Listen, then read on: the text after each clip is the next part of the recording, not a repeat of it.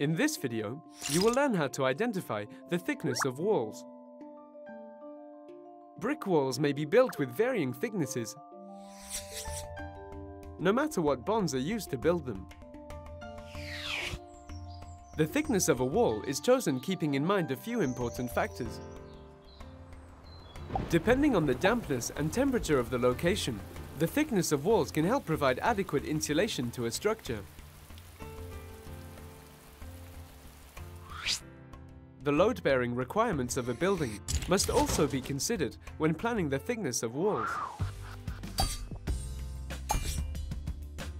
Last but not least, the budget of the project will have the primary say in the thickness of the wall, as the mason can only build using the materials they have available to them. The thickness of a wall is noted by how it correlates to the length of a single brick. A half-brick wall has a thickness equal to a brick split halfway along its length.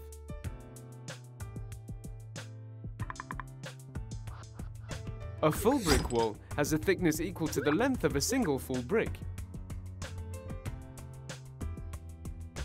A 1.5 brick wall has a thickness equal to the combined length of a full and a half brick. A 2 brick wall has a thickness equal to the combined length of 2 bricks.